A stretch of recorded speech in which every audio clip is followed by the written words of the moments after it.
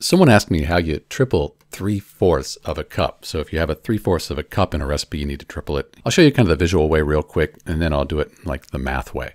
So we have our 3/4 cup. So each cup is divided into 4 pieces, and I have 1, 2, 3 pieces shaded in. That's 3/4 of a cup. So here's our 3/4 cup, 3/4 cup, 3/4 cup.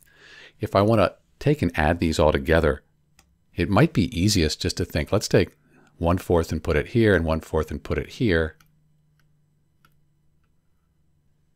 And pretty quickly you can see we have 1 cup, 2 cups, and then just a 4th cup. So if you triple 3/4 cup, so 3 times 3/4, you get 1 2 cups and a 4th. So you get 2 1/4 cups. That's kind of a nice visual way to think about it. Let's do it the math way.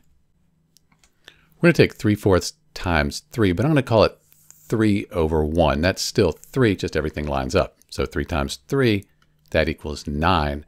And then we bring the 4 across to the bottom, we get 9/4, which isn't really that useful if you're cooking. But we can change this improper fraction to a mixed number because 2 times 4, that gives us 8 with 1 left over. Then we bring the 4 across, and we have 2 1/4. That's what we figured out before. So 3 times 3/4, that gives us 9/4.